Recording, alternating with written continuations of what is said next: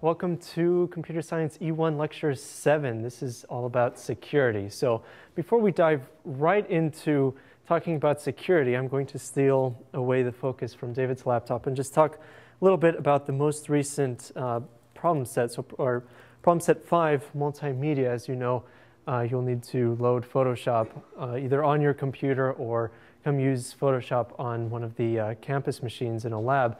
And we provided a very convenient, or what we thought was a very convenient link to a trial version of Adobe Photoshop CS3. Unfortunately, this link, although this link works, the trial does not work. And the reason seems to be that Adobe has just moved to the new version of Photoshop, CS4, and we're in this sort of transition period where they don't yet have the CS4 trial version available, and they've expired the CS3 version. So in this limbo period, so what does that mean? It doesn't mean that we're going to cancel the problem set or anything like that. You can't get out of it that easily, unfortunately. You can actually download Photoshop as part of FAS keyed program, and I'll explain a little bit more about that in a second, from the FAS download site. And don't worry about too many of the details. You'll get an email from John pretty soon, hopefully in the next couple of days, with all of the details that you need. You would basically just go to, let's see, it's downloads.fas.harvard.edu, and you'll have to enter in your Harvard ID and PIN to get access to this downloads page. From here, you will download Photoshop, and you'll find they have a version for both Mac and PC. But you'll notice that there is a very unfortunate requirement for using Photoshop on your own personal computer, and that is that you have to use what's called a keyed version. What this means is that in order for you to load Photoshop and use it on your computer, you must be connected to Harvard's network so that Photoshop can communicate with a pool of licensing servers that we have here, so that it will know that someone is using Photoshop through FAS. So what this means essentially is that not only will you download Photoshop, but you'll have to download the VPN client, which allows you to connect to Harvard's network, and also the key server, which is also on the same page. You'll notice it is here, key server. So that's three things: Photoshop itself, the key server, and the VPN. You will have to have an FAS account in order to VPN in, and it gets, as you can tell, there's a lot of steps involved, but it will let you use Photoshop on your home computer. The alternative is that you can come to one of the labs on campus. You have access to it, either the Church Street lab or maybe one of the Mac labs in the Science Center, for example. They all have Photoshop installed on there. And so rather than worrying about VPNing in, using keyed software through the FAS download, or having to get an FAS account, you can just use one of those computers. So there are options still available in order to get this problem set done. But like I said, forthcoming details from John. Over to you.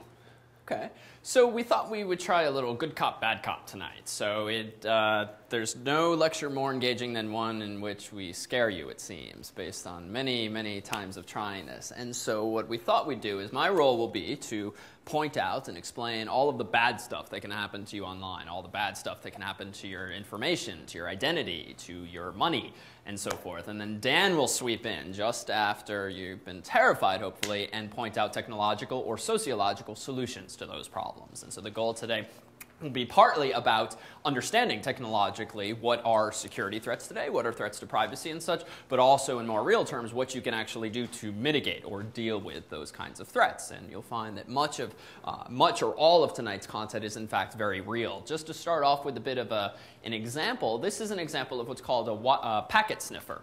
So we know from our internet lectures that data goes back and forth not only across wires, but across the air, so to speak, wirelessly, using that protocol called 802.11b or G. So in this room, you have 1, 2, 3, 4, 5, 6 access points, wireless access points with those antennas around the room. There's not all that much going on in this room right now, according to my laptop. So I'm connected to one of those access points, and what you see flowing up on this screen are all of the packets going back and forth in this room. And what that suggests is that you and you who are on your laptops here, if you're sitting there browsing Facebook or instant messaging or sending some personal email, well, we know in theory exactly what you're doing, because if I actually hit the save button in this program, this packet sniffer, not only would it watch as all this data goes back and forth, I could certainly keep copies of it locally. And so when you log into AOL Instant Messenger with your username and your password, bam, I've stored it on my hard drive because you did so wirelessly. So this is one of the threats that we'll talk about in just a bit tonight, namely the insecurity of wireless data and what you can do to mitigate that. But first, let's tie in one of our earlier lectures. So we started off the course talking about hardware, and one of the things that I did in years past was forensics work when I worked for the local district attorney's office one summer. And our job back then was, again, taking media that the local Mass State Police had brought in, hard drives, flash drives, even floppy disks and CDs, and our goal was to find evidence on these pieces of media. Our goal was to sometimes delete files that some suspect had in fact tried to or had in fact deleted. But there was always a problem with this, at least for some of these suspects. Let me, since our projector screen here tends to get in the way, let me go ahead and do things this way. So on a hard drive, we have, inside of a hard drive is what? Physically, what's that? Okay, so plates are platters, more properly. So platters are those like metal circles on top of which are magnetic particles. And it's the alignment, recall, of those particles that actually dictates whether a 0 is being stored or 1 is being stored. If the particles are, say, north-south, it means one thing, or south-north, it means another thing.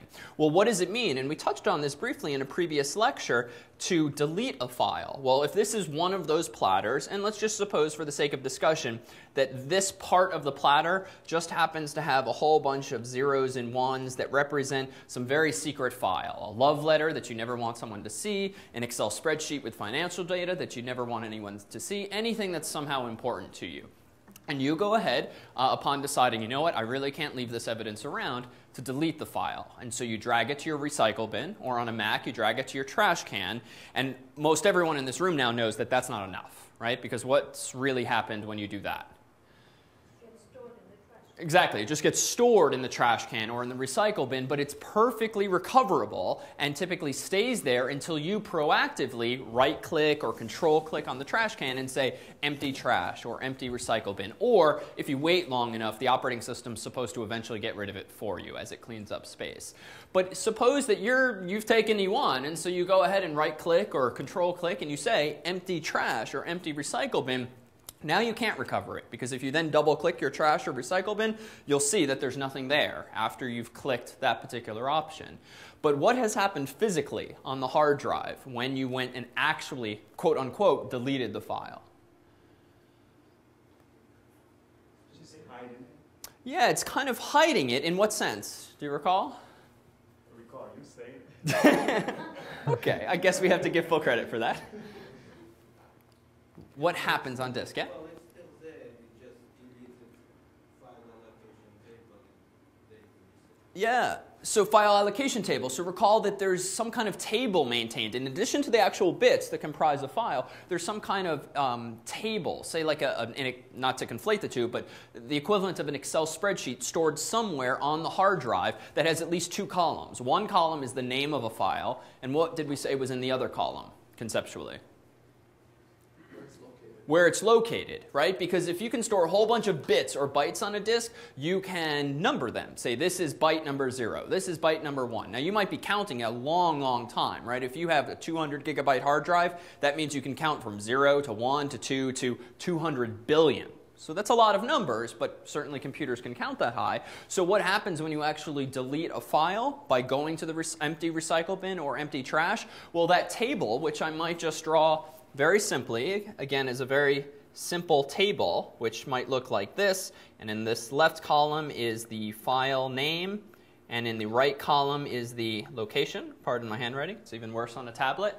Well, if my file was called something like love.doc, and it was at location, say, 1, 2, 3, 4, where this just happens to be here, location 1, 2, 3, 4 on disk, because over here is location 1, ... All right, so I'm sort of doing this on the fly. Well, what happens when you delete a file? Well, all the operating system, Windows or Mac OS, really do is erase that. What do they not appear to be touching at all? The actual bits. And so when we in the DA's office wanted to try to recover data, which frankly, given the local criminal savvy, was not all that often, usually the data was still right there on the desktop, we would run special software that would try to recover this allocation table, that would try to recover the original location. And if there was just no remnants of that row in the table, so to speak, well, we would instead use other heuristics. It turns out that Microsoft Word documents, if you look at the bits inside of them, even though there's a huge amount of variability when different people make different Word documents, the start of a Word doc is always the same in terms of its bits, and the end of it is often the same. JPEGs as well.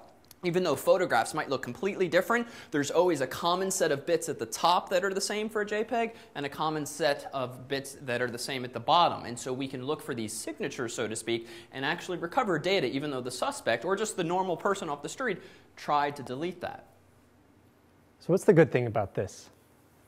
I mean, clearly there's a downside where if you're doing these illegal activities and you need to erase all of this data. Oh, okay, even if you want to hide your indiscretions from your significant other. But there must be something that's good about this as well. You're the good cop. This is my stance as a good cop. Okay. What is good about this? Right, so if you accidentally delete it, and let's assume for a moment that we haven't already overwritten the bits and the data that makes up the actual file, we do have the possibility of retrieving that file. So let's say that you made a couple of mistakes, and first you dragged a very important file into your trash, and then you said, oh shoot, I should get it out of there, and instead of taking it out, you accidentally click empty trash. Now you might be able to, in many cases, recover that file. However, of course, you shouldn't actually write any additional data to the hard drive, because once you start writing more data, the possibility of that same location, 1, 2, 3, 4, being overwritten by new data starts to increase.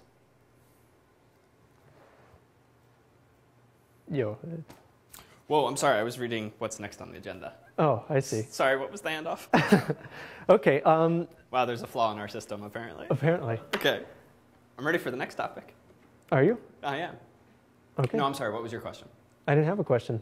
Oh, so what's good about this? Okay, well, but the next question, though, is now how do you actually get rid of data when you want to get rid of data? That's not a question. That's not a question? Well, I mean, that's not the question that I had. What was the question you had? I didn't have a question. Then why can't you take that question? Okay, so let me fix this. All right, so this is how things work, and there are upsides of this because it actually can be useful to recover data because there are these remnants on the hard drive, and it's certainly good for the investigators because they can recover data when someone tried to hide that same data. But the good cop question was supposed to be if this is in fact just private data, whether it's financial data or medical records that are legitimately on a law-abiding citizen's computer for which you might have a genuinely compelling reason to want to eliminate completely, that begs the question, how do you go about doing that? How does a normal person who has Windows, who has Mac OS, go about deleting things in a quote-unquote secure way? So we've already hinted at this when we were talking about it before. I said that most of the time when you delete something, you can recover it if some other condition has not happened. What's that? You have not write data at the top? Right, so if you have not written data on top, you should be able to recover it. So how then can we be sure that the data that we've erased is actually gone? We would want to do what? Yeah, write over it. Very good. So that's exactly what we would want to do. Whether or not you want to just write over it with all zeros, all ones, any amount of writing over the data will essentially protect you from, or protect the file from being read again. Now there are third-party utilities that you can download that will do a number of rewrites where they can either write all zeros, they can write all ones, or some collection of random ones and zeros. And many times you are given a number of options of passes to do. So for example, rather than just writing all zeros once over that one particular sector, that one location on the hard drive, you could write it 7 times or 35 times. And so this might take a lot longer, obviously 35 times longer than one pass, but if you're really truly paranoid, you might want to do it. However, there's not really any indication that you are getting any additional safety out of 35 times versus writing over that same section of data 7 times or even just 1 time, but still that option is there. In fact, one of the things to bear in mind is that even this is not a perfect solution, the existence of these tools that Dan alludes to. In fact, one of the things we'll have you do for this next problem set that focuses on security is read an article that was written by a couple of colleagues, one colleague of mine and a buddy of his at MIT a couple of years ago. And the article is called Remembrance of Data Past. And what these guys did, and what one of them has continued to do for the past several years, is buy a whole lot of hard drives off of eBay.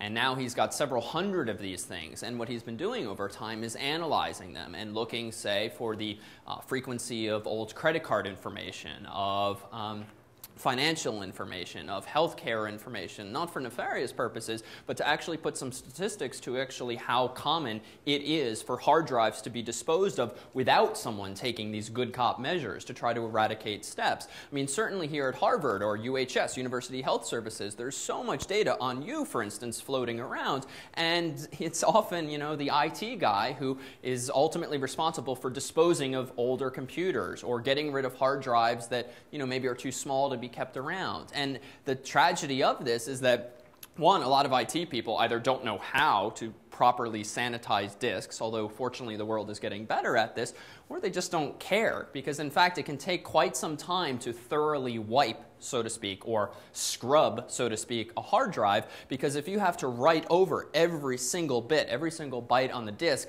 sometimes even more than just once, just to be particularly paranoid and even adhere to certain Department of Defense standards, it can take many, many hours, and this is just not all that much fun. So if you don't mind my stealing a good cop role, what's an alternative perhaps to this software-based approach, would you think?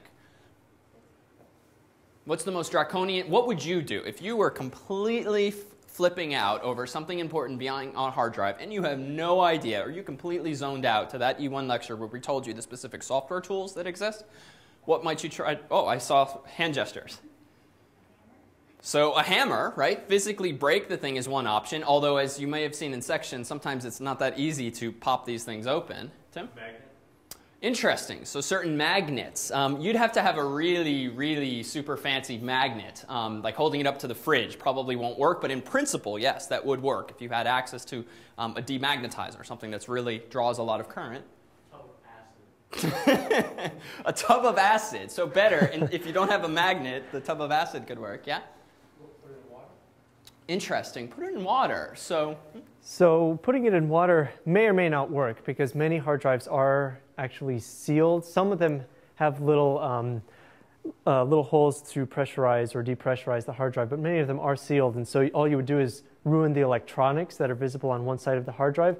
However, it is possible to replace that board of electronics with another board and still be able to access the data. So what you want to do is essentially just destroy the platter itself. It's not enough to just destroy the electronics or even the case of the hard drive, because you could still have data that exists on the platters. So whether or not that means unscrewing the top and taking a hammer to the platters themselves, which by the way make a very satisfying crunch when you start to destroy them. What a lot of people do is also just take, if you have access to a machine shop, just punch a huge hole using perhaps some large metal or metallic drill that can just literally go through the entire hard drive. Just drill a few holes in it.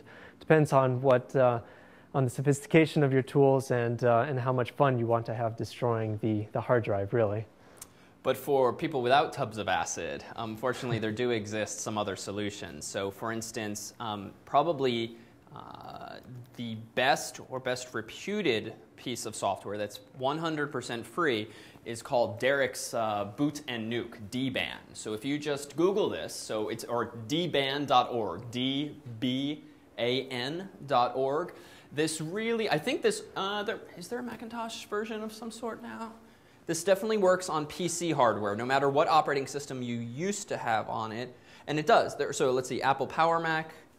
Okay, so it looks like it's in beta form.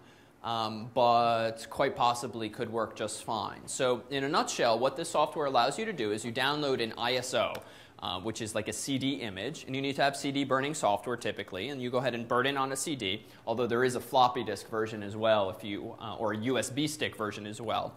And so it does assume a little bit of savvy, that one, you know how to burn a CD, and two, you know how to boot your PC off of external media, like a USB stick, or putting a floppy in, or CD. Nothing that's very hard, but if you've never done it before, it might be a little new.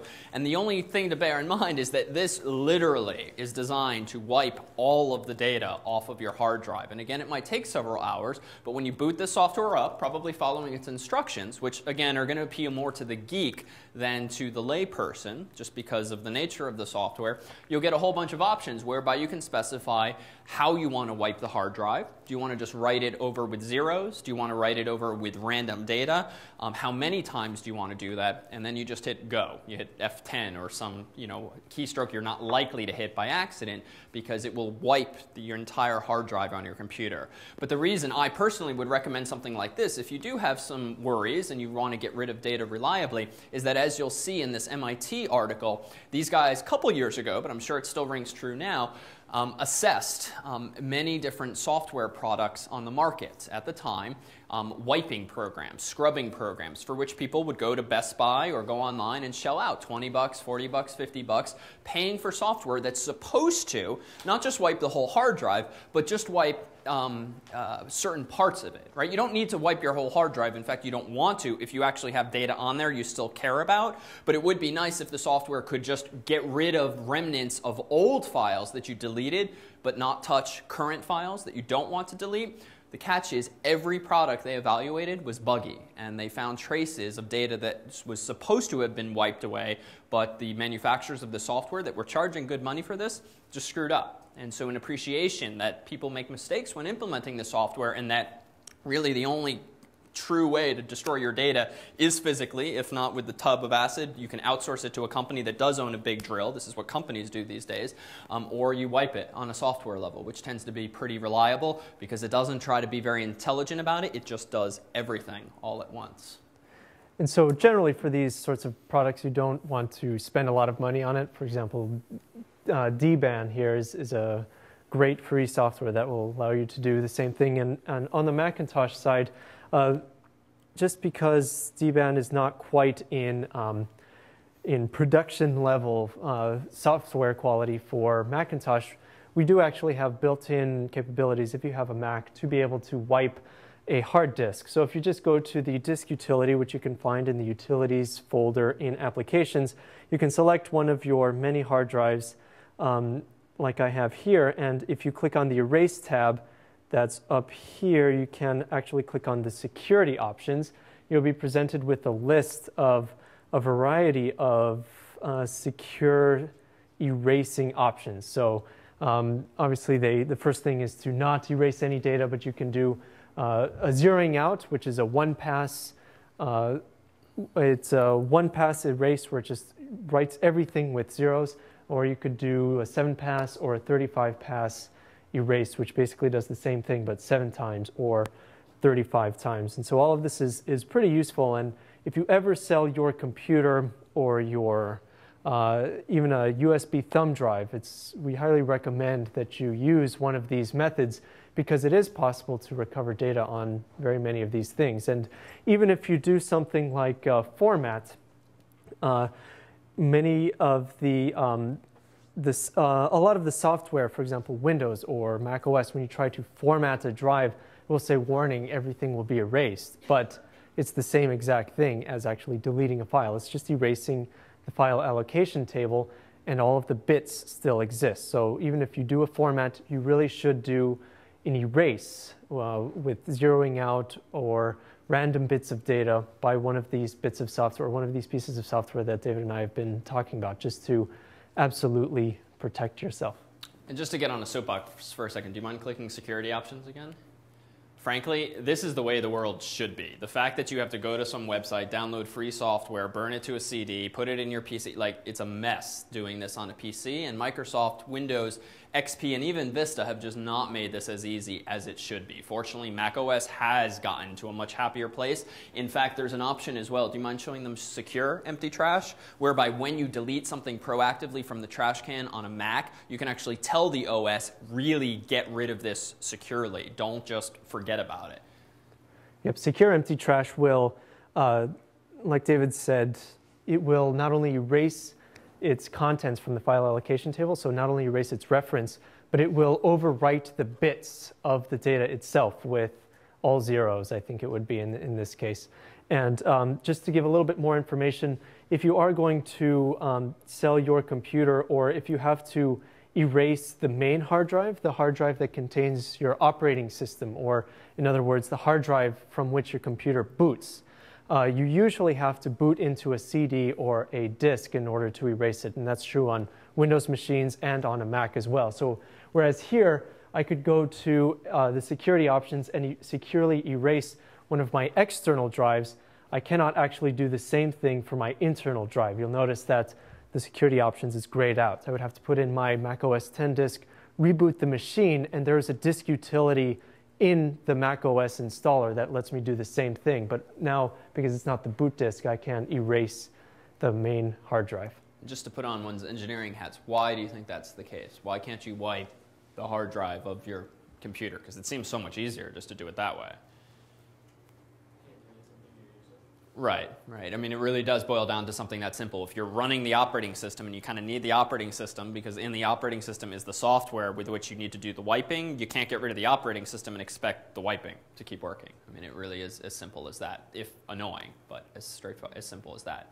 So just to, since I'm supposed to play the bad cop here, suppose that I am a bad guy and I don't care so much about recovering data from someone's computer. I just care about walking up to them in the library on campus and when they're not looking, stealing their laptop. What could the owner of that laptop have done in advance to decrease the probability that that laptop's data will be useful to me? Well, this is for you. It's for me. Yeah, well, you're the good cop, so I'm setting you up rather than explaining. Well, I think this is a very good question for everybody else. Oh, do you? Yeah, I do. Does it know? A little bit. No, so what can we do? I mean, short of having these really stupid, huge locks where we actually physically lock down a computer, what we are talking about is the data itself. Let's say you step away from your computer for a moment. We have a somewhat sophisticated hacker who wants to just come up and just copy as much personal information as they can from your computer onto their own thumb drive and then run off before you come back from your extended bathroom break. What can we do? Yes? After so many minutes, your computer locks. So after so many minutes, the computer locks. That's true, although if they have physical access and let's say they really didn't like you, they could break apart your computer and grab the hard drive, run off with just the hard drive, and they still have your data. Yes? Encryption software, you're right, very good. So, and again, this becomes somewhat specific, but there are specific applications or software that you can download that allow you to encrypt certain portions or the entirety of your hard drive, very much in the same way that we would use, let's say, HTTPS in a web form over HTTP to securely transmit information. So all of the information that's on your hard drive would then be encrypted.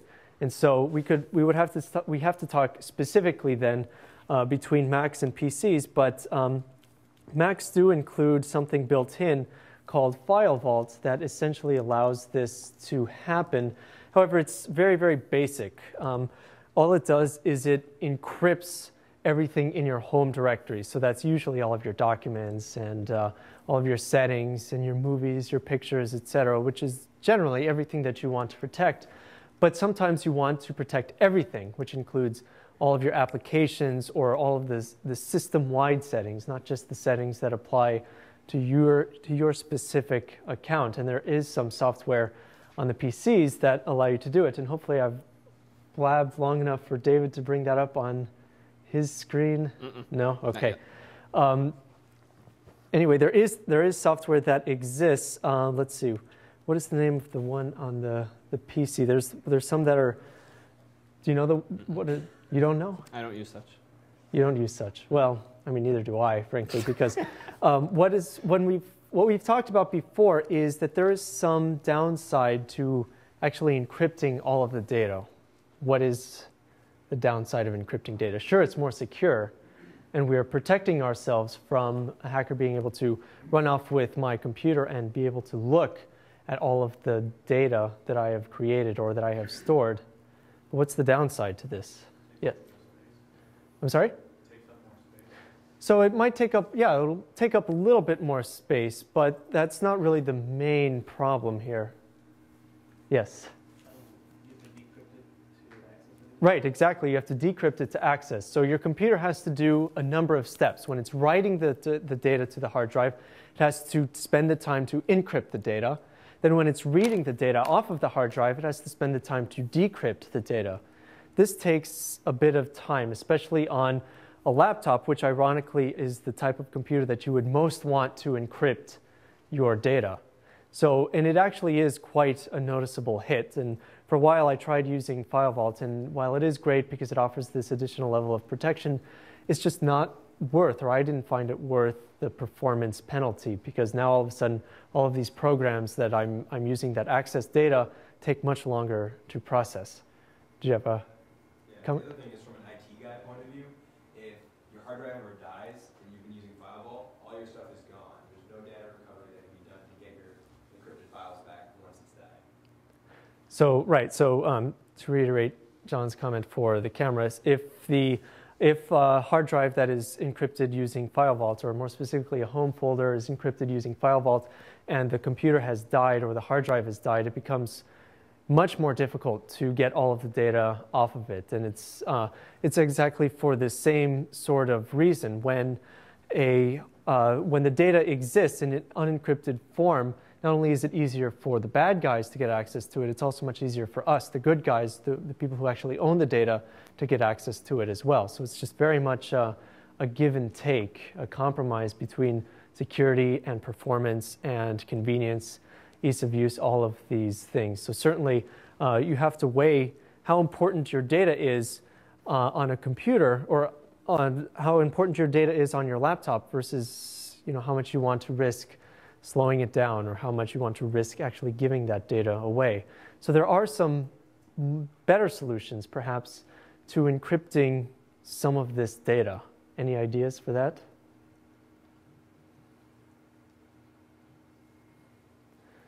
So rather than maybe encrypt everything, what could we do instead? Yes?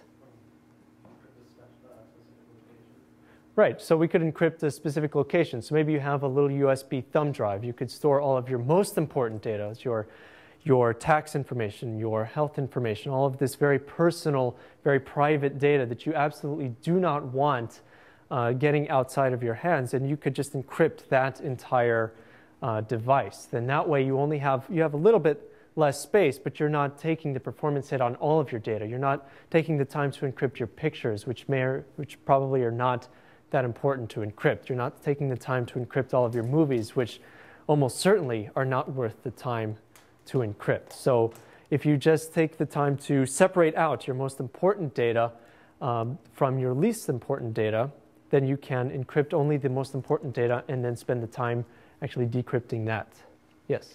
But what happens if something happens to the computer that you used to encrypt it? Can you still recover it? What happens if something happens to the computer that was used to encrypt it? Can you still recover it? Yes, in almost every case. And usually the reason is that when you use some specific software to encrypt or decrypt something, you just have to have the device that is encrypted, or the hard drive or the thumb drive that is actually encrypted. You have to have the software that was used to encrypt it or decrypt it, which doesn't have to be installed on one computer. You could have a sea of laptops that all have the same software, but the way that you would decrypt it then is to have just some password, for example. That's usually how these things are encrypted. You just have to have a very secure, very strong password that is used as a key of some kind to unlock and relock or encrypt and decrypt this data. So by remembering your password and by having this specific software, you would then be able to do it. And I believe this is still up. Yep. So you can see that here in File Vault, it's asking me to set a master password, and that is exactly the reason. It needs this key or this password in order to encrypt all of this data. If I lose that password, there's not much I can do. I'll be stuck with all of these various attacks trying to crack my own password, and that's another downside. What happens if you forget the password to your own encrypted set of files, your own encrypted folder? Well, you're quickly out of luck. But assuming that you don't forget your password, that's generally not too big of a concern if you have to move it to another computer. It's really just the software that tends to matter more. So what do you do if something goes wrong? Suppose that you screw up and you accidentally delete a file, and just because it's late at night or you're being careless, you actually delete the file. Or perhaps you do something even more realistic, which is you have a really important file on your desktop. You open up Microsoft Word or Excel to create a new document, but you accidentally overwrite the original one, which is even easier to do than accidentally deleting the file. Well, what can you do if you need to get that file back? Well, it sort of depends. The advice, I think, depends on the severity of the situation. On the one hand, you can get on Google, for instance, and just Google something like recover Excel files or recover JPEG files. And unfortunately, there's no one program in this world, in this realm, that I recommend specifically for that. You'll get a whole bunch of options. If you go to download.com and search for something similar, you'll find a lot of shareware programs, things that you have to pay probably a few dollars for, maybe in the $0 to $50 range. If something worse happens, where you lose something that's business critical, like that PowerPoint presentation that you really need, or the financials that you really need, or your whole life's work when it comes to all of the essays you've written or your stories and whatnot, if it's really important, frankly, the right approach is probably to outsource it to some data recovery company. There's a catch, though, with this. What's the downside of mailing, say, your hard drive or overnighting it to someone to do it for you, do you think? And what are the concerns that might come to mind of being a consumer here? Okay, so there is that, right? You're literally handing your data over to someone else whom you have to trust and whom you don't have any kind of attorney-client privilege with some random people you found on the internet. I mean, frankly, many of you have probably read stories where some idiot goes into Best Buy with his computer for technical support, and God knows what the tech guy finds on that computer, and they usually end up calling the local authorities. I mean, this has happened too. You're putting your trust in some third party that will either maliciously or because they need to, it's their job, start poking around. What else might be a downside? Or what else might be a concern when outsourcing the recovery? Yeah. You could make the problem worse, right? If you're having a clicking sound coming from your hard drive that you can hear just by putting your ear to the computer or to the laptop, well, that usually indicates a hardware failure. And if you're jostling this thing around by dropping it on a FedEx truck and whatnot, that might just exacerbate the situation unless you're pretty careful. And the biggest one, and frankly the one that would probably shock most of you, is frankly going to be the price. I mean, take a guess how much someone might charge to recover a 200 gigabyte hard drive that suffered some kind of problem. We'll be vague.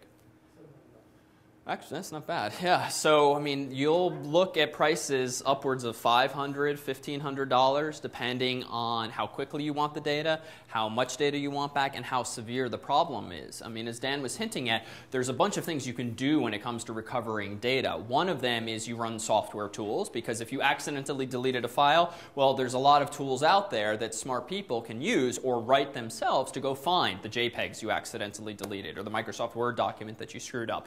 If it's a hardware failure, though, that's when the costs really go up, because you need expertise. You need people in, gloves and a white suit in a clean room, something where there's not much dust. Because even remember our video, if you get a speck of dust underneath the read head, even worse things can happen. And so you need to pay for expertise. You need to pay for those kinds of facilities. And if they need to start replacing hardware, as Dan was saying, replacing like the logic board on a hard drive, they have to go find the matching part to attach it to your hard drive just to then connect it to a PC and pull your data off. So just realize that for the most important data out there, you will probably end up paying for it, at least if you go with someone particularly reputable. And the one that I was going to recommend before turning back to Dan here is a company called Drive Savers, which is on my computer screen, but apparently not on the overhead for some reason. They're sort of the de facto standard in the space, drivesavers.com, but the catch is that they charge you for it. So. Yeah, I have to agree. I worked in IT at MIT's IS&T department for a while, and we referred a few of our clients to DriveSavers, and they pulled off some what our clients considered miracles. Literally, hard drives that had been underwater and been run over by a car were able to be, well, at least much of the data was able to be recovered by them. It is actually pretty impressive, but there is a way that we can just. Sorry. Excuse me. There is a way okay, you lose projector Sorry. privileges for that. Okay, so if I can just take a quick step back, when I was fumbling about earlier when I was trying to remember the specific software for Windows users, I took a minute to find it, and it is this, TrueCrypt. It is actually free software that you can download, and I believe it has a variety of options. I haven't actually used it myself, but I know people that use it and they swear by it.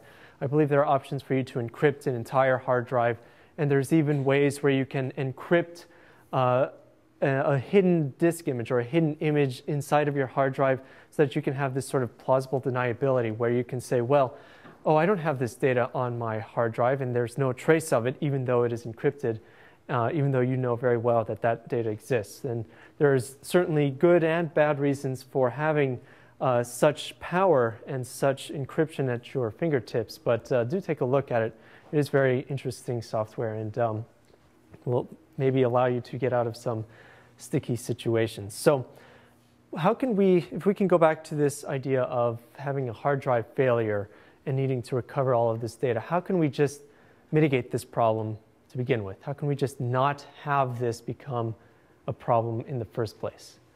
Clearly, hard drive failures happen, but what can we do to protect ourselves? Yes? Yeah, backup.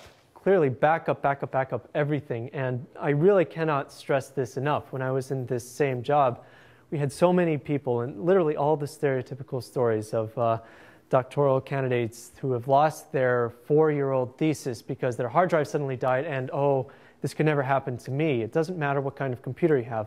Apple computers, PCs, really doesn't matter. Hard drives are going to die. I've had way more hard drives die on me than I can ever count. And if you were paying attention to that, to the disk, let's see, to the disk utility that I had up on the screen just a little while ago, you may have realized that I have an absolute ton of hard drives, and that is because a number of them are used just for backup. I have a couple of hard drives that are used as backup inside the machine. I have one hard drive that's external to the machine. And the reason for this is I've actually had one of my hard drives die and then one of my backups die because I hadn't tested the backup in a long time.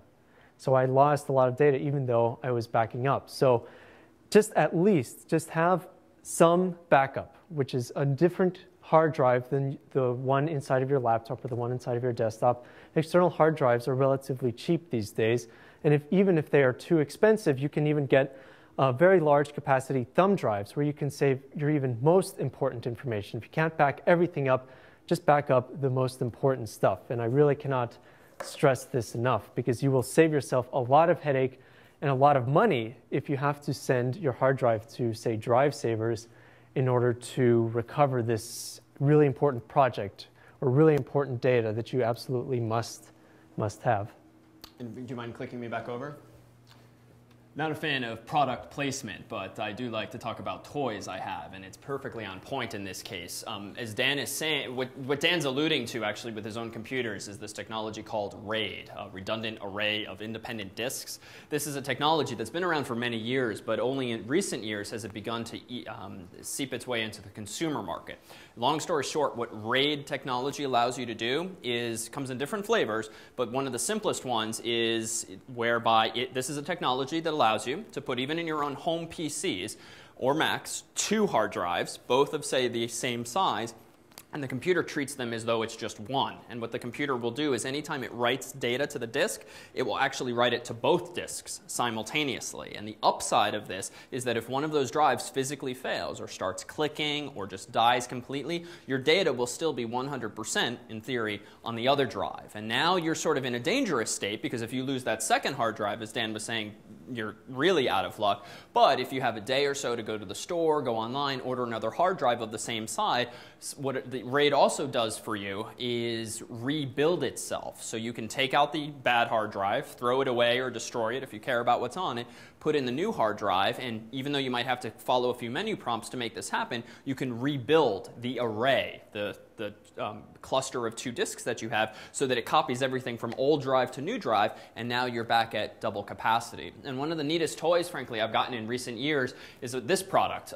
It's called a Drobo, and it is, if you remove this faceplate here, it's essentially the height of 4 3.5-inch hard drives. So you can fit 1, 2, 3, 4 hard drives on top of one another. These are SATA hard drives, so they're just like the hard drives in most of your PCs and Macs today.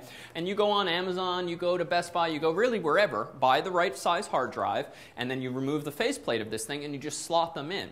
And what the Drobo does for you, even though it's proprietary, is implement this same idea of RAID, whereby in any of the 4 drives, one of them can fail, and your data is actually very cleverly still stored on the other 3. So you can rush out to the store, buy a new 4th hard drive, plug it in, it then does the requisite copying, so you're back at 100% safety, and you can again lose another hard drive after that. And what's beautiful, frankly, about this particular product is it makes what has for years been a very sort of esoteric feature of computing, RAID, and really brought it down to the layperson level, where you plug the hard drives in, you attach it to your computer via a USB cable, and you've got a really big external hard drive. And what's also compelling about it is not just this redundancy feature, it appears to you as though it's just one hard drive externally connected, even though there's 4 there. So if 6 months from now, 12 months from now, the prices continue to drop and you can get a 2 terabyte drive for the price of a 1 terabyte drive a year ago, well, that's fine. You pull out the 1 terabyte drive, you give it, a hand-me-down to someone else, plug in the new one, and now you increase your capacity incrementally. It's really a neat product, frankly. It's not cheap. It's like $500 still. But the flexibility and perhaps the peace of mind you get with your data is a nice thing. So worth perhaps considering. Who's the good cop here? Anyway. Okay, and now now we're back from commercial break. Are we really? I wanted to talk about the Drobo a little bit more. Yeah, I wasn't going to praise it. I was actually going to say it is actually really, really expensive, I think. For the cost of one Drobo, you could literally get 4 or 5 1 terabyte drives, and that's a lot of money. It's a lot of space. And so if you have, if you are very concerned about it and you just want the ease of use and the convenience, the Drobo is great. But if you want just to put a little bit of elbow grease into it and save quite a bit of money, you can actually build your own external hard drive. It's very, very easy. All you need is a hard drive, so an internal drive. I mean, I guess that's pretty obvious, but you obviously need the hard drive. But then you can also buy what's called an enclosure. And the enclosure, the trickiest part is just buying the right enclosure. You need to make sure that the enclosure has a connection inside of it that matches that of the hard drive that you're buying. And there's only a few. There's SATA, and there's also IDE or ATA. And you pick one of the two. You just buy the matching enclosure and matching hard drive. And you just literally, you can slide in, or you might have to use 4 or 5 screws, and you screw in the hard drive, and then you have an external drive. And this is almost always cheaper, but it is almost always exactly the same thing as these pre-built options that you can get from Best Buy or Circuit City or whatever online store. You generally will save maybe about $30 or $40 in the process for the same size internal hard drive. But you're not getting the redundancy I'm preaching. You're not, but with all of this money that you're saving, you could buy 2 or 3 of these hard drives and enclosures, and you could actually just put all of your data on 2 separate drives. It's essentially, you're getting the same protection, maybe not as easy to use as this, but you are getting the same protection. So the point of this is that there is not a better way to do it over another. The Drobo is great. It obviously has its downfalls, the price, and my way is awesome, but it obviously has its pitfalls as well. But the point is that you do have options to save and protect your data. So there's no excuses. You really should go and back up your hard drive. Yes? I mentioned too, it seemed like you're getting to the end of it, like .Mac, isn't that something where you actually are uploading?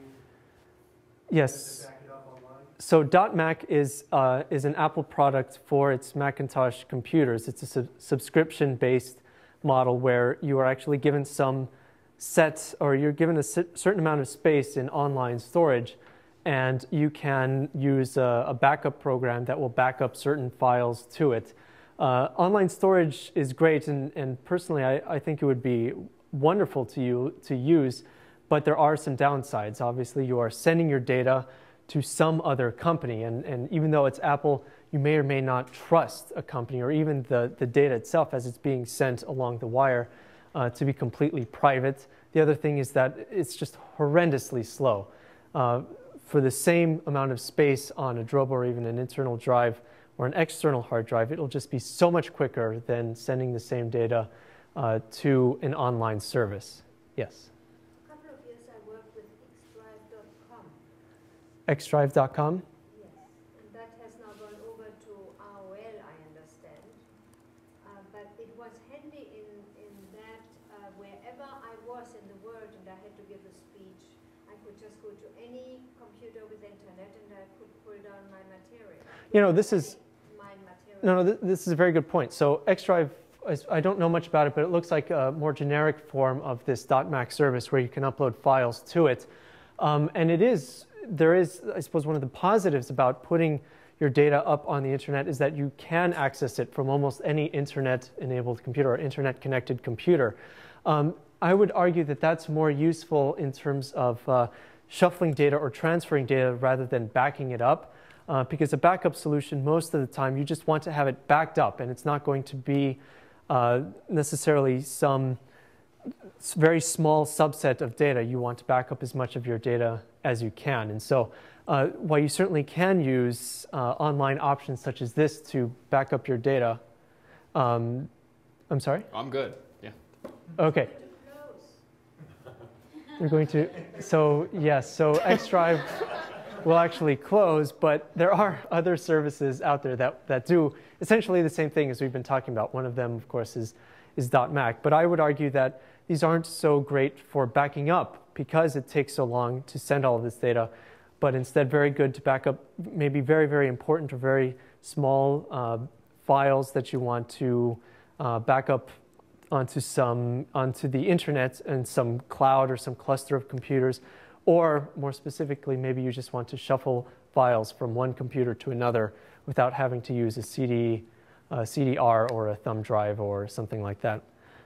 Can you comment on those other three which they're talking about? Can I comment on these other three that they're talking about? Box, Net, Carbonite, Elephant Drive. I have no experience with any of these, so unfortunately I can't say. I do have experience with .Mac, and it was, and it's not called .Mac anymore. It's now MobileMe. And when they changed to MobileMe last year, September, or no, not last year, it was just this summer, just a few months ago, they had a lot of problems in the transition, but now things seem to be up and running and smooth. Can you go to me.com? And it is actually very good, but it is very Mac-oriented. That doesn't mean that you can't connect to it using a PC. Obviously, David has gone to this website using a PC, and you can access all of your files, and it has a number of other services as well. But Apple really markets this towards the Apple user base, or to the Macintosh user base. And just very quickly, before we go into a break, I just did want to talk a little bit more, just make a more specific mention to RAID that David had mentioned earlier. So he mentioned what's called RAID mirroring, which is essentially you have two or some set of pair of hard drives. You could have 2 or 4 hard drives, and one hard drive mirrors the other in terms of its data. So they are almost exactly the same. However, there is another kind of RAID option that exists, and if you're interested in RAID, you really should know the difference between the two before you start playing around with it, and it's called striping. It basically takes all of the advantages of mirroring and throws it out the window, and it has other sets of advantages. So let's just take a step back really quick, and in mirroring, what do you think the downside might be of having 2 hard drives that have the same set of data on each? Yes? Besides backup, it would be just wasted space. So it's wasted space, right? So you have to have, you have to have 2 1 terabyte drives if you want to have a terabyte of space, for example. But there is something else. Yes? Makes you twice as vulnerable to have your stuff stolen? Makes you twice as vulnerable to have your stuff stolen. So I suppose that depends on whether or not having 2 hard drives makes you any more likely to have just one stolen than just one hard drive. But I think that that certainly is a possibility. If someone were going to come into your home and just take one of your hard drives, the probability of it being that one hard drive is then greater because you have multiple. But I'm not sure it's a security issue. So let's just talk a little bit about, I mean, the same question is out there, but now remember that what we are doing is writing the same set of data twice. So what might this mean? Uses more energy, but more specifically, it's slower because it doesn't necessarily take twice as long because both hard drives can write at the same time, but it's not going to be the fastest thing that's around. And that's where this RAID striping comes in. So now, rather than having a sort of automatically backed up hard drive, you now have to have 2 hard drives. What it does is the computer will send, as it's writing data, it will send some of the data to one hard drive and the other data to the other hard drive, and it will just be able to write it very, very quickly onto both hard drives. So it's not that you now have a mirror of the hard drives. It's not a backup per se.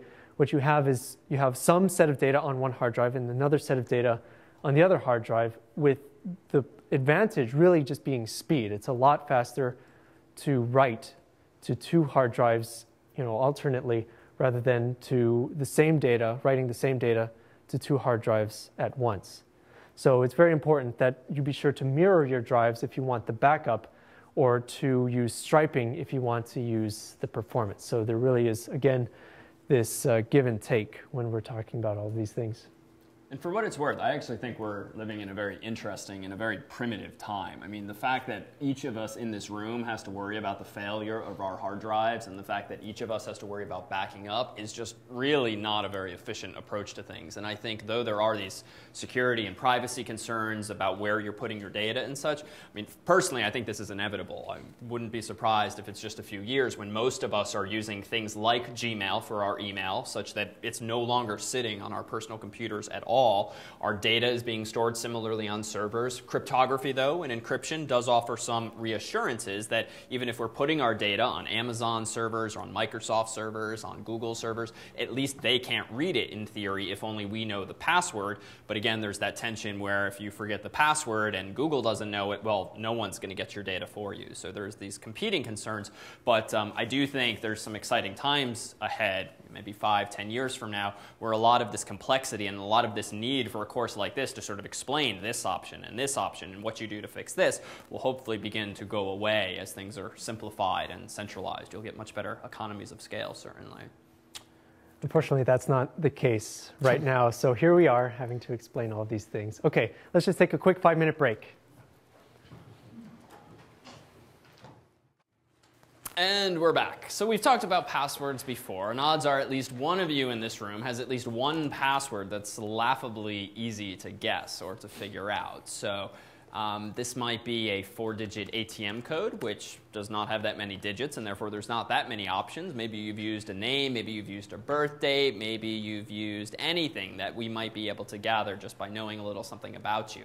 So how do technologies, say like ATM machines, mitigate this risk, whereby if someone only has a PIN code that's only 4 numbers long, that's not that hard to guess, right? If you have a bit of free time, you can try punching in a whole bunch of them. So what do you think an ATM machine does in the event that someone is trying to hack into someone's account?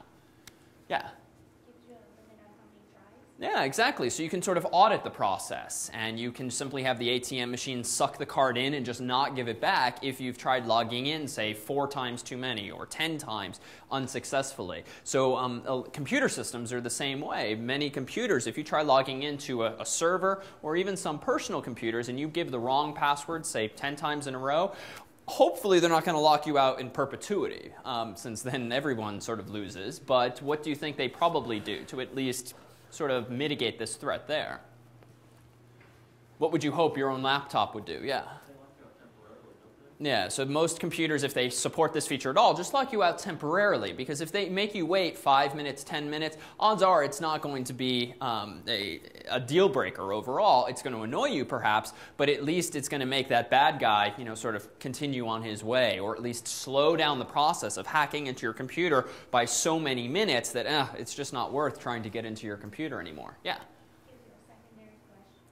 So give you a secondary question. So a lot of banking sites now actually have this feature where they show you a picture that you've had to have chosen in advance, and then you have to identify that picture. That alone is more of a marketing thing than a security thing, because even those things can be circumvented. So realize too, and we won't go into too much technical detail with that particular example, but realize that there's also this tension in the world between, or this reality in the world, whereby some of these security features are touted, much like various national security measures, really just to assure you that this site is more secure than it actually is. And by creating the illusion of some fancy new feature, can banks kind of assure you, yes, yes, choose us, come to our bank, because we have the site key feature and we have this other feature. But if you really poke around in these a number of these features, including Bank of America's, including ING Direct's, even those things can be hacked. Not very easily. It doesn't mean your money's particularly at risk, but it does mean that it's not as much more secure as they'd like you to think it is. In fact, we thought we would open up this second half of tonight with a video clip from a movie that hopefully some of you recognize, and even if you don't, it's got Mel Brooks in it and perhaps speaks to just how laughably easy some people, perhaps some of us included, passwords are to guess. So a little excerpt here. Permit me to introduce the brilliant young plastic surgeon, Dr. Philip Slotkin, the greatest nose job man in the entire universe and Beverly Hills. Your Highness. Nose job? I don't understand. She's already had a nose job. It was a Sweet 16 present. No, it's not what you think. It's much, much worse. If you do not give me the combination to the air shield, Dr. Slotkin will give your daughter back her old nose.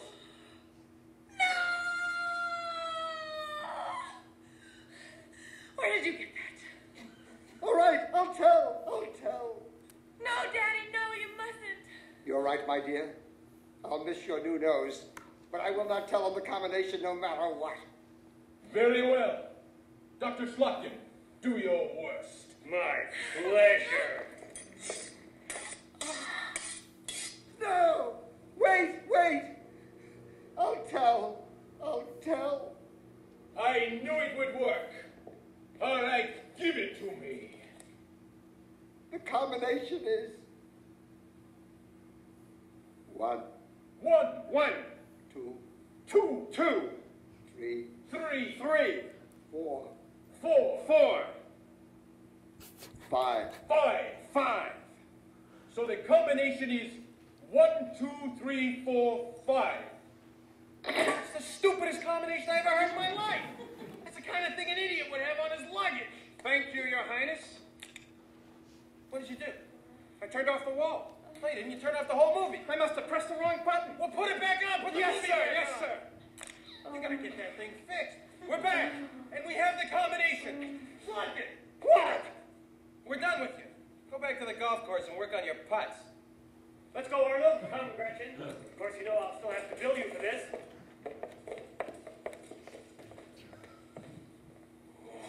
Gretchen gives great helmet. PG-13. Well, did it work? Where's the key? It works, sir. We have the combination. Great.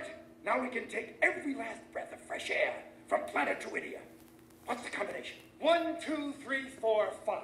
1, 2, 3, 4, 5. Yes. That's amazing. I've got the same combination on my luggage. Prepare Spaceball 1 for immediate departure. Yes, sir. And change the combination on my luggage. Spaceballs, the movie. So, we promised earlier a look at some of the data flowing across the air in this room. What I downloaded was a program called Wireshark. The disclaimer I need to give is that Do not try this here on campus, but appreciate, though, just how relatively easy this was to do. Right before lecture began, I went on Google. I Googled Wireshark because I knew the name of the program. I clicked download. It's a free download. I installed it. Didn't even have to reboot. And now I brought up the software here. It's a little non-obvious at first what you need to do, but generally you can follow just one or two options. Actually, let me instead go up to the capture menu. I'm going to go to Start. It's going to ask me what I want to start with, so I'm going to choose an interface.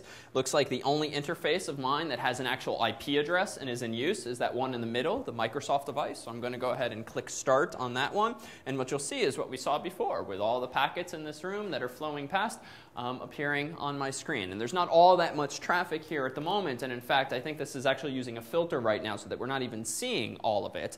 But again, the worry here is that if you're doing something that is like instant messaging or email or pulling up Facebook profiles, it is not that hard for someone like me to just go and click in one of those packets and look inside of it. We talked about TCP/IP a few weeks ago. We talked about the data that's actually inside of those packets besides just the IP address and such, but the actual content of your message and your emails. Well, literally, programs like this make it as relatively simple as double-clicking on a row in this table as it's flowing past and taking a look at what that most recent instant message was. So in the spirit of good cop, bad cop, me being the bad cop, how do you actually defend yourself against something that, my God, is so easy to do once you know where to look for it? And again, I place the burden of the answer on you guys. How could we protect ourselves from this? Yes? Have encrypted wireless. Have encrypted wireless. OK, so that's a very good idea for a home network. Let's say you have your own router and you want to protect yourself using, what's the one that we said that you should use?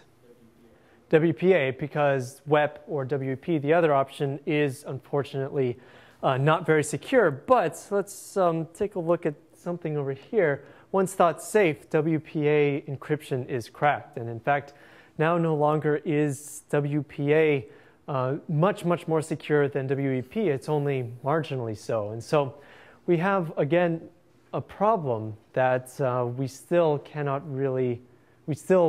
cannot fix using something like this, even if we bring our laptop here on Harvard's campus, where we just don't have the control over the network to be able to encrypt the wireless network. Many public networks, such as Harvard, well, it's not that public, but it's relatively public given the size of, or the number of people that are using it. But things such as Starbucks or Wi-Fi or McDonald's or whoever else has these public Wi-Fi locations generally are not encrypted. So how can we protect ourselves against attacks or people like David using Wireshark in a public location like that, if we can't set encryption at the source? Can we do anything? I see some half-raised hands. Any ideas? Yes? Can you get client-based encryption? So yes, there are some ways that we could force an encryption. So every time you use a secure website, so rather than using HTTP, for example, if you have the option to use HTTPS, now all of a sudden that website, that one specific website only, is encrypted. And most banks have this encryption now. Well, not now, I mean, they've had it for a while, but many banks have this encryption where you can now communicate with the website relatively securely, even though you may not be on a very secure network. But this only will help us in terms of websites or specific web pages that we can visit in order to, or web pages that we can visit that enable this secure HTTP or HTTPS. There is another way, though. If you have access to some corporate account or even here on Harvard, what you have access to are big pools of computers that allow you to VPN in. So we talked at the very beginning of this lecture about VPN, about how you would have an FAS account and you would use it to VPN into Harvard's network. Essentially what this does is it makes your computer think that it is on Harvard's network. The Harvard network will give your computer will assign your computer basically a Harvard IP address, and so you can then access web pages as though you were on Harvard's website. But the other upside, the advantage about using VPN is that just about every VPN tunnel that you create is encrypted. So now whenever you visit even unencrypted websites, if you are VPN'd in, you have websites that are encrypted from your laptop over the air wirelessly all the way to Harvard's servers. Now, as soon as the other end of that tunnel, so VPN is, they call them tunnels, and you can think of it like that, where you're creating this sort of direct connection, secure direct connection between your computer and Harvard's main center, or the collection of computers that they have there. Now, all of a sudden, your unencrypted data is encrypted between you and Harvard. However, once it reaches Harvard, it is unencrypted and sent unencrypted the rest of the way. But we have now eliminated this possibility of David peeping into what we are doing online, because all of the traffic is now encrypted using VPN. Oh, sorry, I interrupted terribly slightly. But, who does still see what you're doing on the internet? Right? The network administrators at your company, right? Whoever is closer to your data at that point. So there are rarely perfectly good solutions to this, because even then is your data, once it leaves the company, going out on the broad internet. Now granted, there's so much data on the internet's backbone that most likely you don't have an enemy who's sitting in the middle of the country looking in the hopes that your data is about to pass through some particular router. So you sort of have security through obscurity, in that your data is going every which way and clouded by a whole lot of other data. So really some of these suggestions are really just about expanding your privacy boundaries so that they're at least beyond your immediate threats. And that might be the person in Starbucks next to you. It might be the student in the room next to you here. But one of the most important takeaways, perhaps, is that unless you're using an encrypted program or an encrypted protocol, you're pretty much out of luck. If you're pulling up web pages, CNN, Google, and whatnot, anyone in this room can see what's going on by nature of how the web is structured and by nature of how those websites are structured, because they don't use what protocol that we talked about weeks ago? Yeah, HTTPS. If the URL does not begin with HTTPS as opposed to just HTTP, it means it's unencrypted, which means anyone between points A and B, and in a wireless room, that's everyone, can view the data that's going across the wire. So it really depends, and at least the mentality you should now go into Starbucks with and the like is it depends on what your threat model is. Like, who are you worried about, and what kinds of acts are you doing that you might care about? Fortunately, a lot of email servers are encrypted these days. So when you send an email from Microsoft Outlook, it's possible, but not a guarantee, that your SMTP server will actually encrypt the email as it goes out. But again, as soon as it leaves your ISP servers or your company servers, out it goes on the public internet, unencrypted, unless you're a bit fancy and have special encryption software installed. Fortunately, most websites, even if they don't encrypt everything, they do encrypt the really important stuff like usernames and passwords. So MySpace and Facebook, things that, do you really care if someone sees your profile, even though you'd rather they not? But you probably don't want anyone to see your username and password, or at least your password. So very often, for again, performance reasons, cost reasons in some sense, do websites only encrypt the really important stuff, like usernames and passwords, and then once you've typed in your password, they send you back to the HTTP version of the site. One huge exception to this, though, is what types of sites always maintain HTTPS. Sites like usually banks, where they sort of have more to lose. They need to reassure the public more. Maybe they have more money to throw at the problem, so they can have beefier servers to handle the encryption back and forth. But realize, too, if you're really just worried about, covering... make my screen appear.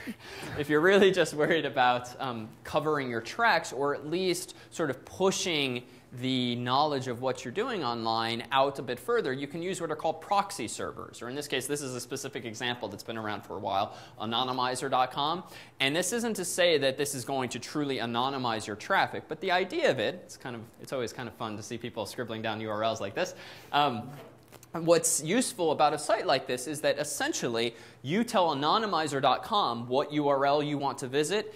It then goes and fetches that web page, and then it returns the web page to you. The implication being whose IP address shows up in that sketchy or non-sketchy website's logs. theirs, not yours, right? But again, you're just kind of putting your trust in someone else. No longer are you trusting, say, the website itself, but now you're trusting whom? Like these guys, right? And you're paying them money, but they don't have any personal vested interest other than, you know, maybe their reputation for protecting your data. Odds are, well, maybe they're very careful about maintaining logs, but certainly in this country has there been a movement federally for companies, for ISPs to maintain much more data on you. And it's quite possible that a company could be subpoenaed for their records as to who was logging into their website. So realize too, you might be paying for the service, yeah, but that doesn't mean you're necessarily getting what you're paying for. And I'm sure if you read the fine print, they probably do have to make clear that you're not necessarily truly anonymized. But there are other fancier technological solutions here. So this is a free option called Tor, and this sort of developed as a research project. What Tor is in a nutshell is an anonymizing protocol whereby you download their software, freely available.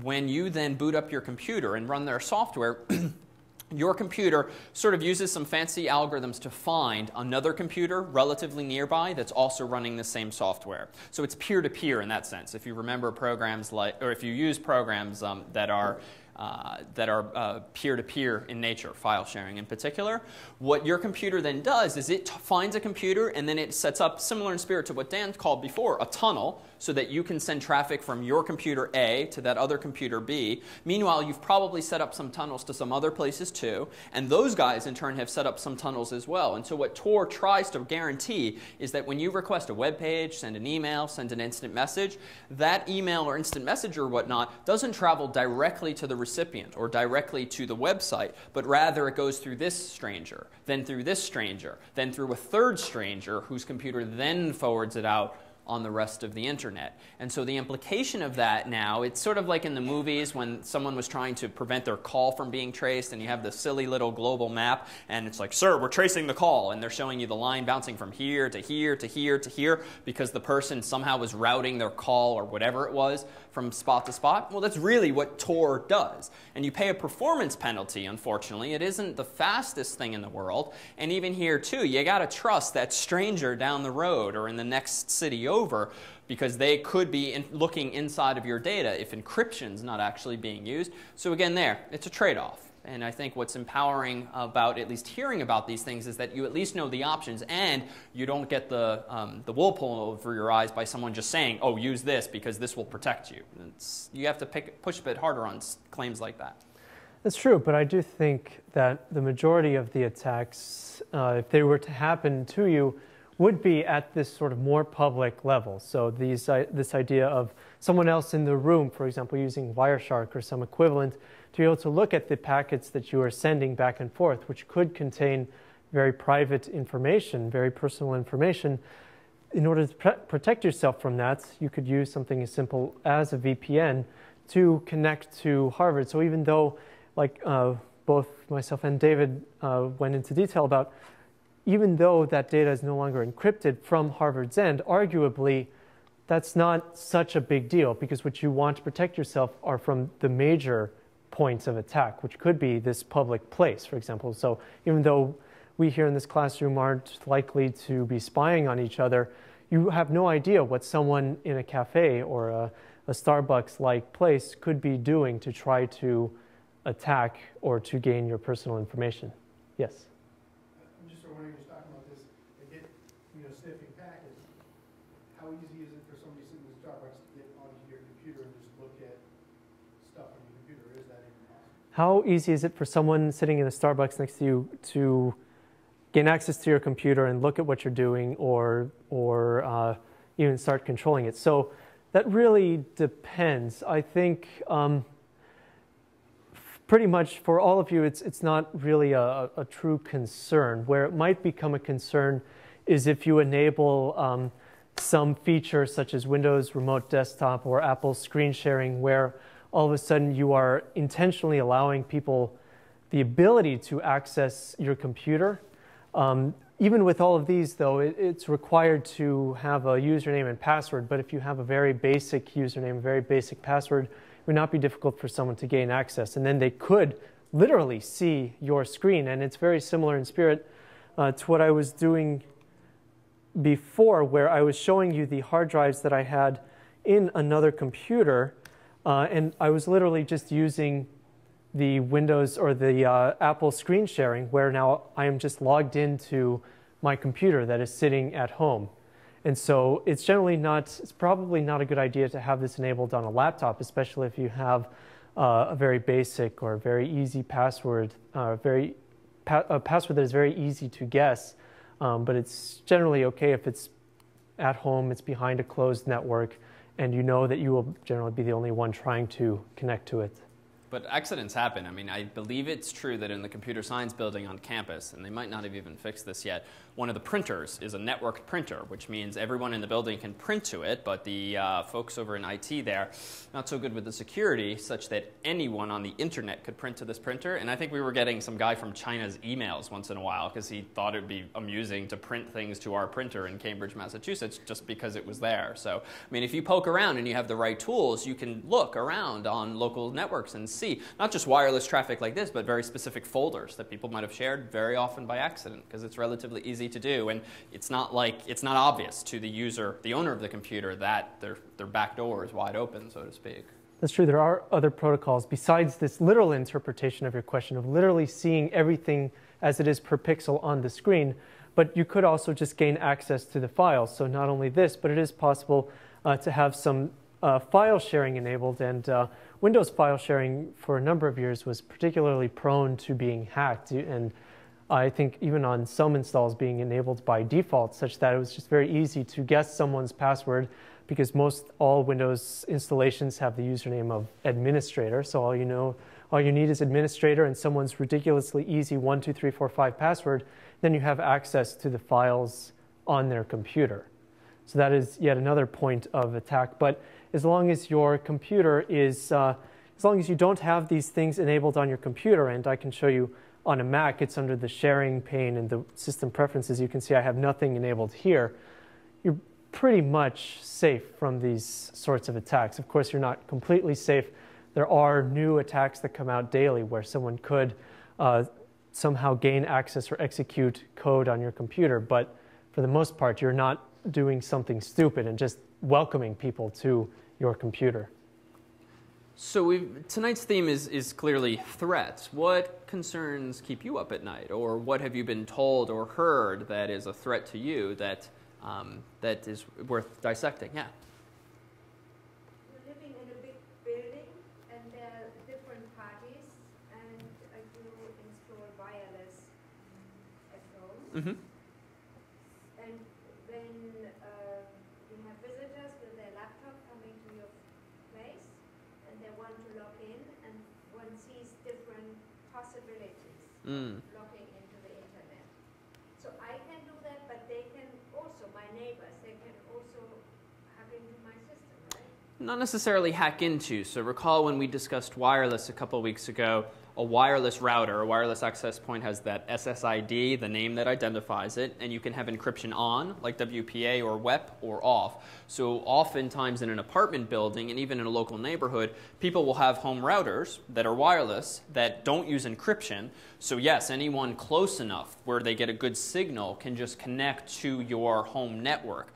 But that doesn't necessarily mean your own data is vulnerable. Even though now that user is connected to your home's modem or your home's router, the implication of which is they're now using your Comcast connection or your Verizon connection.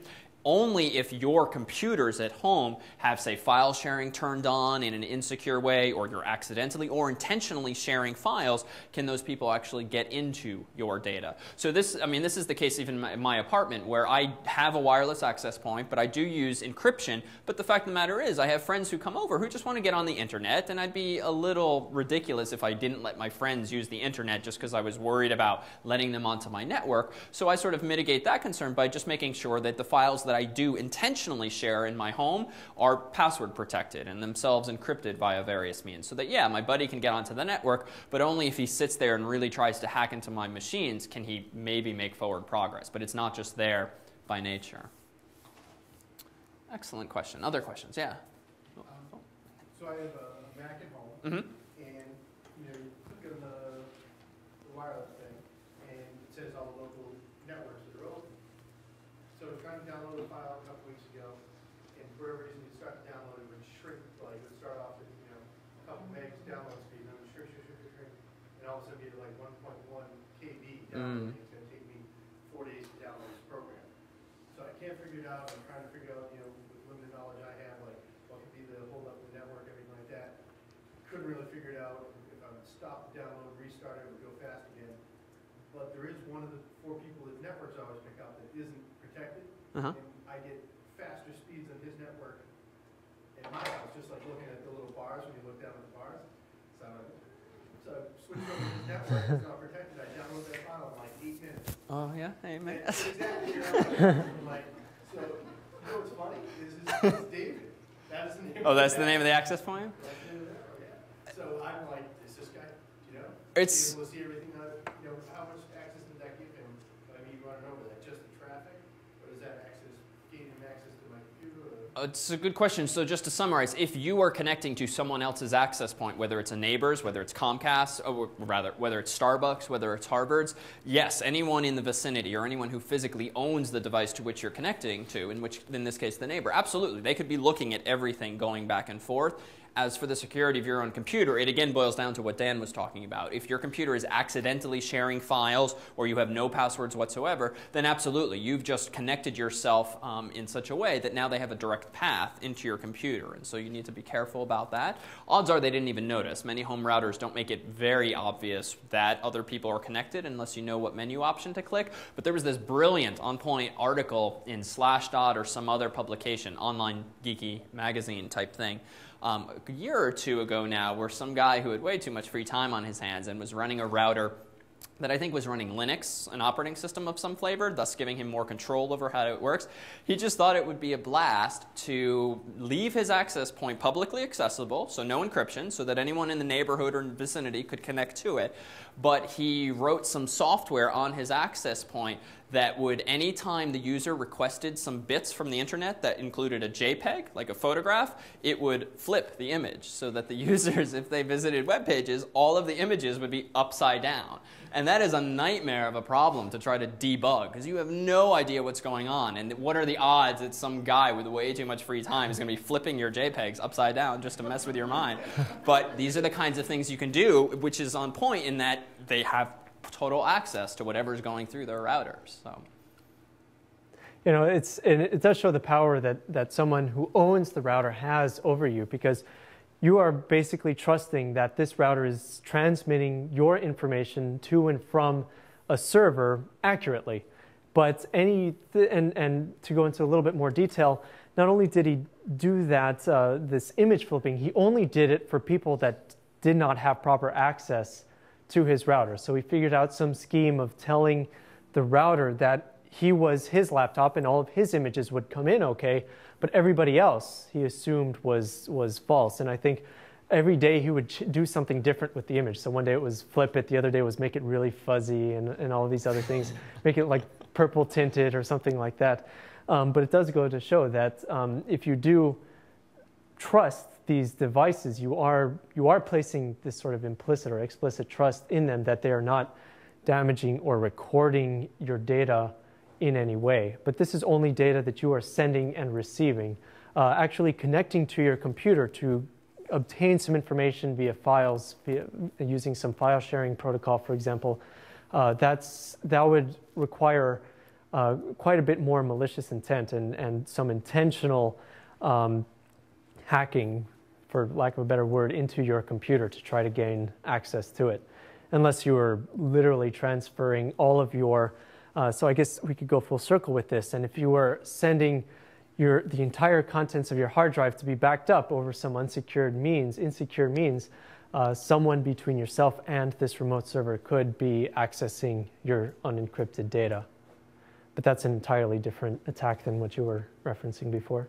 There's a fun opportunity here to tie material together. So let's hypothesize for a moment this guy that was messing with people's minds and thus making sure his images came out fine, but everyone else's images coming through his router were flipped upside down. Like, can you put your finger on, in an engineering sense, how he could have distinguished his computer, his traffic, from other people's? So he could find his IP address, which belongs just to him, presumably, and then just say anyone with a different IP address should not have this happen to them. Let's push a little harder. As you know, IP addresses can change because of DHCP. It might change every time he boots up his computer, so it might be different every day. Okay, so you could set it to a static IP address. So say, always give me this. But let's push a little harder. What else could he do? So that so-called MAC address. So remember that duality of addressing in computers. You have the IP address that's sort of up here, and then the MAC address, the Ethernet address that's conceptually a little lower, a little closer to the hardware. One is like the unique serial number. That doesn't change. One is the IP address, the logical address. That does change. So either of those might have been viable options. And who knows, maybe he did it in a different way altogether. But the neat thing, hopefully, is that you too can hypothesize now how he might have done that. If I can play bad cop for a second, actually. It is certainly possible that he used the MAC address, and if you remember, the MAC addresses are very long and very difficult to guess.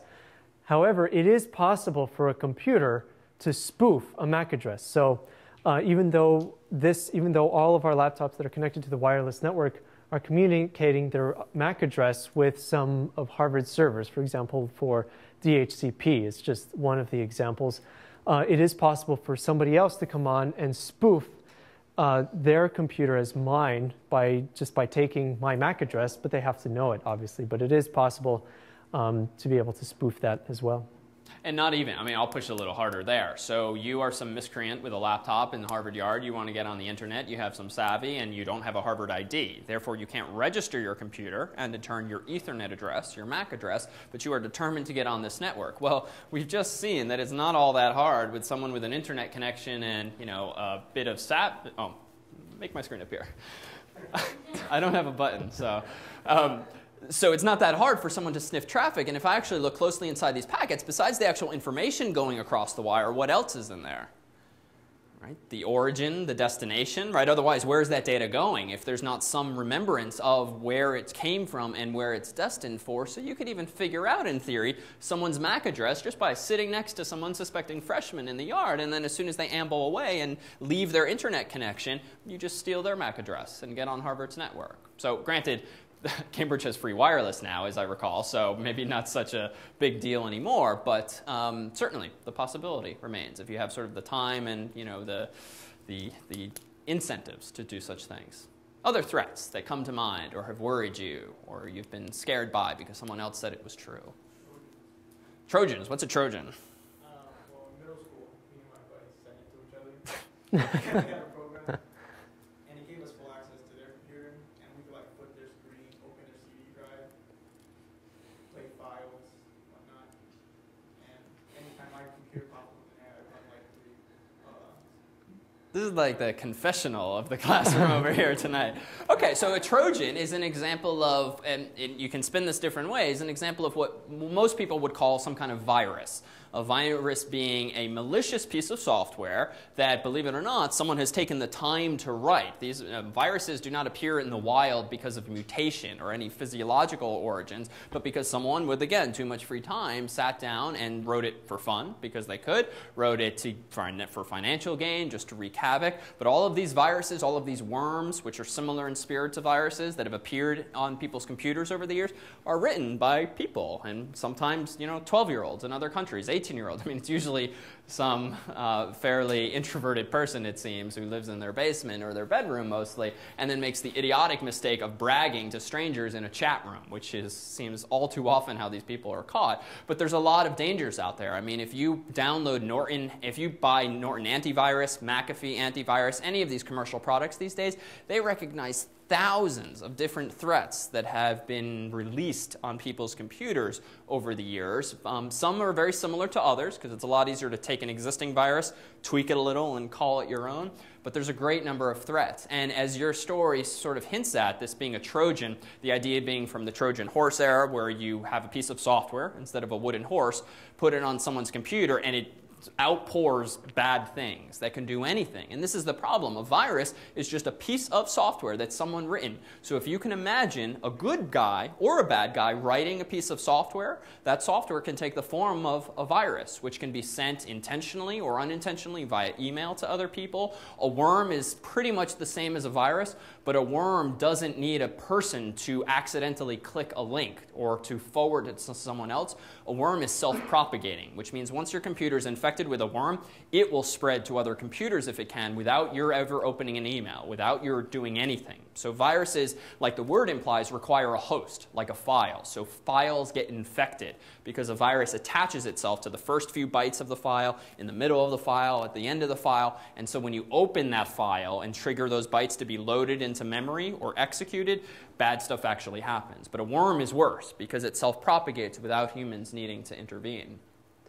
What I would argue is that a lot of these attacks, so we do have a lot of worms, viruses, Trojans that exist that are problematic for our computers, but what seems to be the biggest problem aren't these programs, it's literally user error or users' trust in some event that is occurring on a computer that hackers can exploit. And there's a lot of social engineering that goes into this, and phishing is just one example, and we'll probably talk more about that next week, I'm guessing, that really uses this sort of social engineering or this aspect where we are assuming trust in some particular device or some particular event that is taking place, and someone is using that against us to their advantage. Yes? I'm sorry. I just had a security question. One of the big things for me is I am not afraid to use credit cards online as long as they say encrypted. And one of my credit cards expired, so I opened all the sites. So I had it on PayPal, Amazon, eBay. Still taking notes? So I guess my thought is, all these, with Marshalls and those stores getting their databases hacked, whatever happened to them, I guess somewhere there's just a copy of my credit card number on all data of those sites, and that's just that one. Because if I'm just buying one thing, it might be more expensive online. I may put it on another credit card. That's just my Amex, so it's like, how safe is that stuff, and how much you should worry about? So that's a good question. To repeat for camera, credit card transactions online, how secure are they? So the transactions themselves are pretty secure, at least in principle. You no longer have a human on the other end of the phone. You no longer have a stupid piece of black carbon paper that has an imprint of the numbers, which can be stolen or copied elsewhere. There's no human involved in almost all of these online transactions. So in that sense, I would argue that most online credit card transactions are more secure because there's no middleman. There's no human, and the bits are just going back and forth quite quickly, I would add, between computer, or you, and another computer, the server. But the catch is, as you know, those servers are very often saving your data because you want them to or because they choose to. And so more common perhaps than individual users' computers or computers being targeted is the databases of companies. So to attack on to tie together our threads with this notion of packet sniffing, there was one or two stories in the past year or two where some guys were sitting in the parking lot of like a Lowe's hardware store, maybe it was Home Depot, just sniffing the wireless traffic from the local store. And because the store did not encrypt their wireless traffic, and because the store's computers, their servers inside the building, were not themselves very secure, these guys were literally able to sit in their car and grab data from inside the building because it was not very secure. Unfortunately, they, like a lot of these idiots, stayed in the parking lot too long and eventually got caught. But the point, though, is just how accessible this data was. Frankly, when it comes to credit cards, I think we're at a point technologically where that's a problem for political protections, commercial protections. I mean, I trust that Amex will deal with the fraud issue if my credit card is stolen. And I think realistically, unless you're going to live in a cave without using online transactions at all, you really lose control over a lot of that kind of data. But I would say these days, for me certainly, it's an acceptable risk. I think nothing of using my credit card because I monitor my statements and Amex does the same, and they have built-in protections. So I think that the protections there are not so much technological as they are policy-oriented. If I can bring this even more full circle, we were talking before about how important it is to back up all of your data. Well, companies certainly do this with your information that they are storing, but we come back to this idea of human error, user error, where people, they may back up all of this data, but they may back it up in an unencrypted manner. And perhaps what's more of a security risk than them actually storing it on their servers are these idiots, these IT idiots that carry around backups of all of this data unencrypted in their backpacks or in their briefcases or whatever, and they get stolen out of their laptop. And we've been hearing a lot about this, not so much here, but especially in the United Kingdom, in England, where this has been happening with government records just all of the time in the past few months. And so that seems to be more of the threat than actually using your credit card online. And just like David, I would argue that using or storing your credit card information in a fairly large, well-reputed site is not so much of a big deal, especially since all of the credit card transactions are verified per transaction, hopefully by you actually taking a look at your statement, so you can immediately recognize when some transaction was made that was fraudulent, and you can identify that.